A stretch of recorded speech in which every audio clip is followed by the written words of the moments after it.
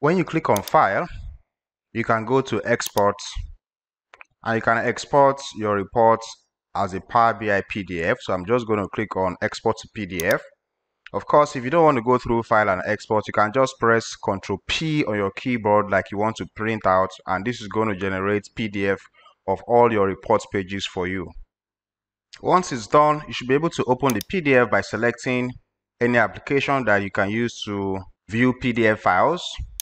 And this is our reports on PDF. I can scroll down and see all the pages of reports. And from here, I should be able to click on File and save my PDF. So you can save this PDF somewhere.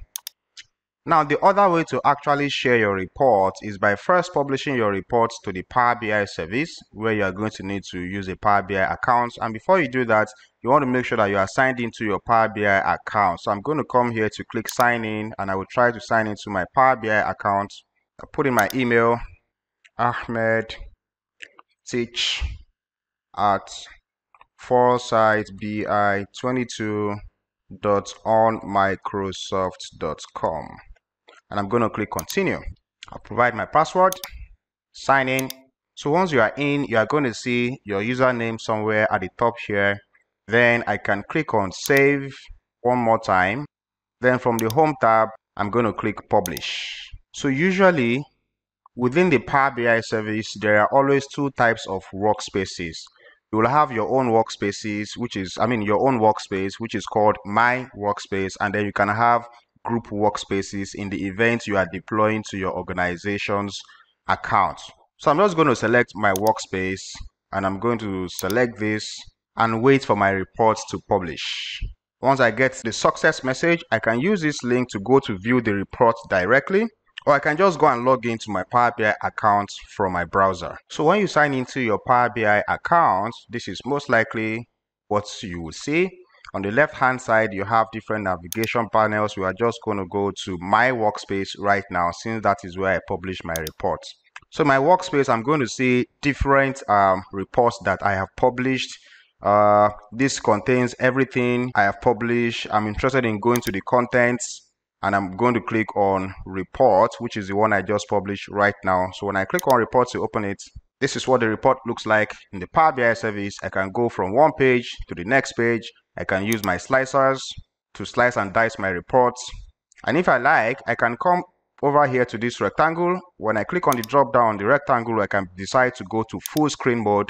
And from here, I can use this drop down at the bottom of the page to change the pages. So I can go to my advanced analysis page, for example. I will see my advanced analysis visuals right here. I'm going to come here to click on ask your own question. This time, I don't have to hold down Control key because I have published the report. So when I click on ask your own question, I'm going to see my Q&A box. I can go into the Q&A box, and I'm going to type which region had the bad spelling, had the highest revenue in the year. Now, we have two types of dates and two types of years. We have order year and we have order date. So I'm going to select the order year. Of course, I have to remove this one. So in the order year 2016, and I'm going to see the results right there, the Western region. Now, if I want to go back, or I want to leave the full screen mode, I can come to click on these arrows that are facing one another.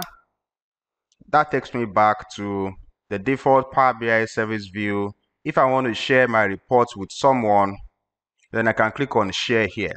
Now, this share is going to be going to somebody within my organization that is using the same type of email that I am using, which is currently at foresightbi22.onmicrosoft.com.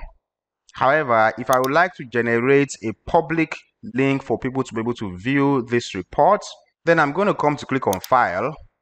Then I'm going to go to Embed, and I'm going to select Publish to Web. So when I select Publish to Web, it's going to give me some warning that admin has to enable this. That's the default setting in Power BI. You will not be able to generate a web link for your Power BI report by default, except your admin in the organization, that's the Power BI admin in your organization, has enabled publishing to web. that is where your Microsoft 365 developer account becomes useful here, because if you have generated a Microsoft 365 developer email, then you are your own admin. And what you will do then is you will come over here to the ellipsis at the top right hand side. You click on the ellipsis, which is the settings. Then you go to settings, and then you are going to go to admin portal. So when you click on admin portal, under the tenant settings, you will scroll down to where you have publish to web. When you expand publish to web, it has to be enabled for the entire organization. Enabled. Then you also want to make sure that you have allow existing and new codes here, which I currently do not have. Then I'm going to click on apply. It should take a couple of minutes for it to be able to be applied. And from here, I can go back to my workspace, go back to my report.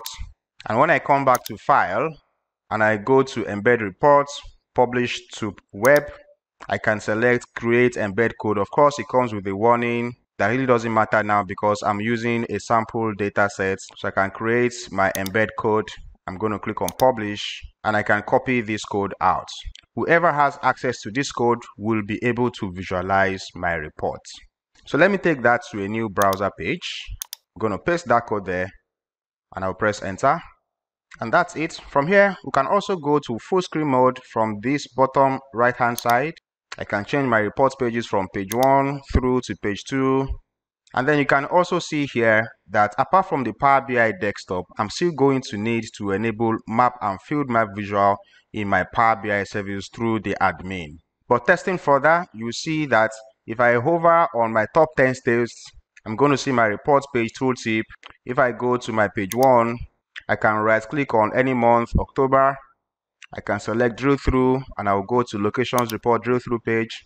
Of course, the map doesn't show. I can use this back button to go back without having to hold control. So now let's go and fix the issue of the map from admin portal. So back to my web page here.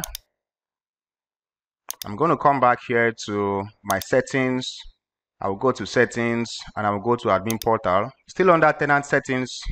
If you scroll down, under the group of integration settings, you are going to see map and field map visual. So we are going to expand that, and we're going to toggle to enabled. Then we have to scroll down, and we have to click apply. Once you put that up, go straight into the embed code tab. Then you are going to see the code you created earlier. Click on the ellipses, and then you have to make sure that you delete that code. Then you go back to my workspaces and you create a new code.